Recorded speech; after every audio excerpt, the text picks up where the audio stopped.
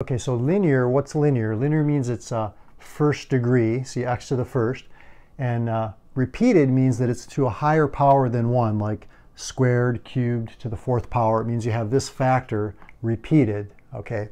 So what we're going to do is we're going to do the decomposition. The first thing you want to look for, though, is to see if it's an improper fraction. You can see this is x squared. If we were to FOIL this out, this would be x cubed. The degree in the numerator is lower than the degree in the denominator, so we don't have to do long division and convert it. So the first thing we want to do is we want to see how we're going to break this down. So what we're going to do is we already have the denominator factored. So it's going to be x. This is going to be x plus 1. And then we want to do x plus 1 squared. Okay, if we just had, x plus 1 squared and not x plus 1, or x plus 1 and not x plus 1 squared, we wouldn't be taking into account, all the possible fractions originally before we combine them into one fraction to get the fraction that we have here. So you could have this denominator and this denominator. When you combine them together, the common denominator is still going to be x plus 1 squared. So you have to consider the fact that there may be a fraction with just x plus 1 to the 1st power. Okay, so you want to take those into account. Now, if this was x plus 1 cubed, we would have x plus 1 squared, and then x plus 1 cubed.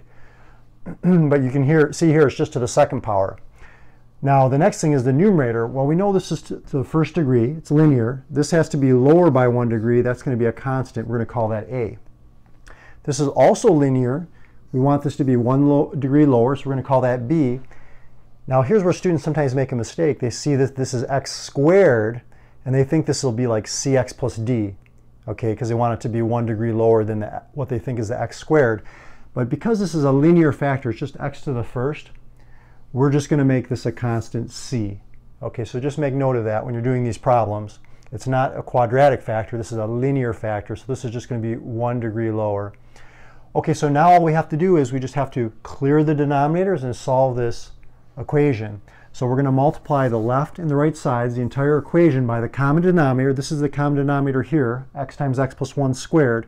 So when we multiply each of these fractions by that quantity, we clear the denominators, and we're left with 5x squared plus 11x plus 2. Here the x's are going to cancel out. We're going to have a times x plus 1 squared plus, here we're going to have b times x times another x plus 1, because one of the x plus 1's is going to cancel. And then the third one, when we multiply, we're going to be left with c times x. So we've cleared the denominators by multiplying through by this common denominator. Okay, so what do we need to do now? Well, we're going to be strategic, and we're going to say, let's let x equal 0, because if we do that, 0 times anything is 0. That's going to cancel out these two groups, and we can solve for a. So let's let x equal 0, x equals 0, so that's going to make this 0 plus 2 equals 0 plus 1 is 1, 1 squared is 1, that's going to be a. Okay, so we solve for a. Let's be strategic again. Let's set x equal to -1. That'll cancel out this term and this term. We'll be able to solve for c. Okay, so let's do that. So if we put x equals -1, we get -1 squared is 1, times 5 is 5, okay, plus -11 is -6, plus 2 is -4. Okay, -1 plus 1, that's going to make this 0, that's going to make this 0, that's going to make this -c, so you can see that c equals +4. Now all we're left to solve for is b. Well, we can't cancel anything out by being strategic by setting x to a certain value to cancel out some of the other terms. So why don't we just let x equal +1? Okay, so we're going to say x equals 1. If we put in 1 here, we get 11, plus 5 is 16, plus 2 is 18. A we already know is 2, and we're putting 1 in for x, so that's 1 plus 1 is 2, 2 squared is 4. Okay, b we don't know, times 1 plus 1 is 2, so that's going to be b times 2, plus c we know is 4, so that's 4 times 1, which is 4. Now we can solve the equation for b. So what do we have here? We've got 8 plus 4 is 12, subtract the 12, that's going to give you 6, equals 2b. So by dividing, we get b equals 3. Now we know a, b, and c.